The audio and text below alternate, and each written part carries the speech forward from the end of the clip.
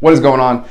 It's Travis Dillard. Just got off the phone with Darren Casey. He and I had a very long discussion tonight. It was fantastic.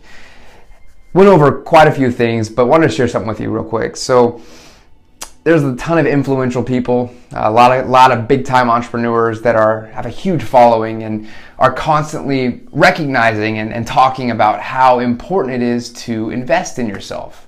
Right? If you're stuck in an area right now in your life that you want to change, and you want to avoid the same mistakes that other people are making, you just follow this coach, and he'll guide you. And there's a lot of truth to it.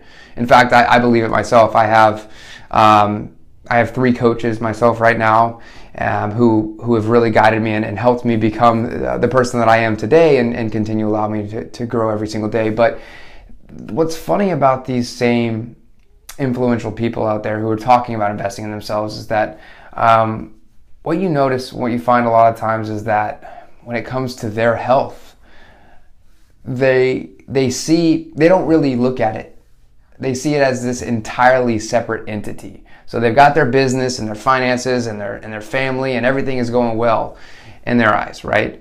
The reality is that their bank account is full, and so they're blinded by everything else. They're blinded by the fact that their health isn't as good. They're overweight. They're not actually living up to their potential. They're not helping as many people as they could because they don't have the energy to do it. And unfortunately, it only gets worse as you make more money. So my challenge to you is this: before maybe you're extremely wealthy from a financial perspective. Maybe everything seems to be going really well right now in your life. But I challenge you, before it gets even more muddled, and before even more money comes into your life and more perceived fame, to really have an honest conversation with yourself. Are you treating yourself the way that you should? Are you really looking at your health in the way that you should?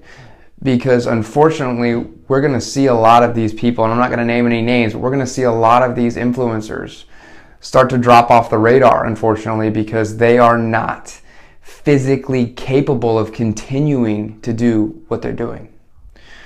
So always remember that without your health, your wealth means nothing. Talk to you soon.